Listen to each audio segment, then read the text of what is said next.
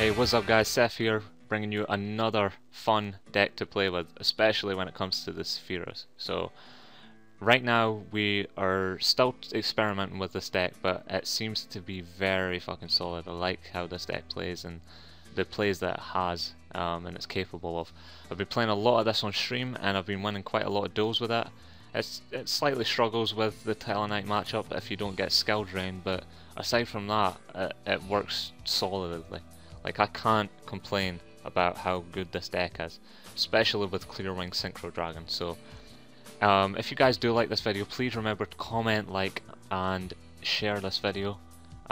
If you haven't subscribed already, please do that as well. It does help out, and you guys get the best updates, and you get updated when I'm streaming and stuff. So, anyways, get into this deck profile. We have 2 Bian Eartha the Yang Zing. We have 2 Bixie Water the Yang Zing. We have 2 of the Chaofeng Light of the Yang Zing. 2 Dragon Dowsers.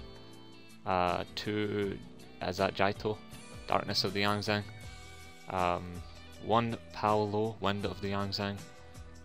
3 Swanee Fire of the Yang Zing. 1 Tauti, is it Tauti? Shadow of the Yang Zing, doesn't matter.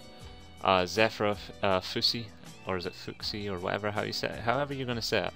A Treasure of the Yang Zing at 2, and we have the MVP of the deck, Sephira Quenu, or how is hell you say it, Secret of the Yang Zing. So for the spells we have 3 Mystical Space Typhoon, 3 Oracle of Sephira, 3 Yang Zing Path, 1 Bottomless Trap Hole, 3 Call of the Haunted, 1 Compulsory Evacuation Device, 2 Jar of Avarices, 2 Skill Drains, 1 Solemn Warning, 1 Torrential Tribute. For the extra deck, and this is the important part, is we've got Baxia, Brightness of the Yang Zing. We have Beelzeus of the Diabolical Uber Dragons. We have Chaofeng, Legend of the Yang Zing. He's the key to this deck. I'll explain him in a second. Clearwing Synchro Dragon at 1, Cloud Castle at 1, Crimson Blader, Leo, Red Dragon Archfiend, Samsara, Scrap Dragon, Star Eater, TG Hyper Librarian, Thought Ruler Archfiend, and the other MVP of the deck, Yahtzee, Evil of the Yang Zing. So, let me explain this deck very quickly, okay? The reason that we run Dragon Dowser is when he's destroyed, or when he's destroyed by battle or by an opponent's card effect sent to the graveyard, he'll special summon Quinn. But it's the key to this. You don't run Frontline Observer because what he does is he special summons Quinn and then destroys it at the end phase. So then Quinn will get her effect to add Oracle of Sephira or Yang Zing Path at the end of the turn, which gives you the chance to then add Oracle of Sephira. You activate that on your following turn and you can add a Treasure of the Yang Zing or another Quinu or Secret of the Yang Zing, whatever. Doesn't matter. And then that's how she plays out. Like, that's how she plays out, and then you might be able to pendulum summon and make that work out for you, because you can keep adding Yang Zing Pass whenever you pendulum summon, or it gets destroyed, So that works out. The deck has lots of stall potential, but the keys to the deck are the reason we run Jar of Avarice is sometimes they'll destroy all your Zephyras or your Yang Zing Pass have all been used, in which case Jar of Avarice can target those and bring them back into the deck. Bring all 5 of these back to the deck, and then draw 1 card, and then you can reuse your Yang Zing Pass by pendulum summoning the Quinn again, and then you've just got infinite recycle ability. Like, once you've used all of these, you can then reuse them with Jar of Avarice. So that's what makes it so good. It just has the lasting effect of a really good deck. So the reason we run Skill Drain is Tellarknights, pure and simple. Tellarknights are so busted, and also it's beneficial for us to not have to worry about effects, because all of our effects, pretty much except for Jaito, his effect activates on the field, but everybody else's activates in the grave.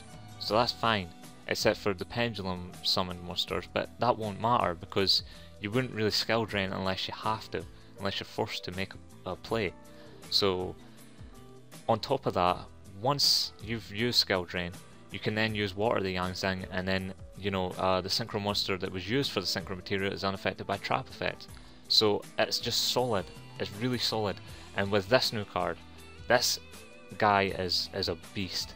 This guy can win you so many games. I'll just explain them. If this card was synchro summoned, your opponent cannot activate the effects of monsters with the same attribute as the original attribute of the Yang Zing monster used for the synchro summon of this card. So let's say this card is a 9, okay, so usually you would go 6, 1 and 2. 6, 1 and 2, there's 9. Okay, so you've got water, you've got light, and you've got earth. So you can negate qliphort, you can negate necros, and you can negate telenites, just with those 3. Or you can go a different path. You can go dark, earth, light. Alternatively, you can go dark. Yeah, sorry. I was thinking of something else. But yeah, you can still do so many things. You can go 4-4-1. You can go, you know, you can go 3-4-2. So you can go, you know, Bayan and Swani and Jaito, whatever. And that can work. Or you can just use him. You can use the shadow of the Yang Zing and go 5-2 and then 2. So you can negate darks and waters. So it works. It really does work. And the other thing about him is he's got a really good effect where once per turn when a monster your opponent controls is destroyed by battle or by card effect, you can special summon one worm type monster from your deck whose attribute is the same with at least one of those destroyed monsters' original attributes on the field. So he's pretty much a beast. If you can get him to 3,300 attack and, you know, make him unaffected by like waters or something like that, then he's really a solid card. He's a beast when he gets out onto the field.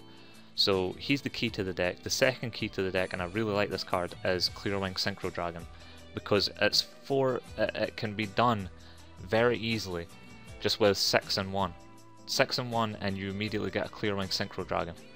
But if you want to do it another way, you can go you can definitely go 2, 3 and 2. So you go 5 and then it can't be destroyed by battle and it's unaffected by trap effect, so it's good in that sense too. It's really good in that sense, and it's not exactly hard to happen either, because if you can use this card's effect to discard, you know, 2 Yang Zings, you can special summon one of these because it has 0 attack and one of these because it has 0 defense, and then immediately make a Clearwing Synchro Dragon or one of these, Yahtzee Evil the Yang Zing. And his effect is beastly because he can't be targeted by card effects. So as long as he's not targeted by card effect, the only thing that's really going to take him out is a straight up Raigeki or something.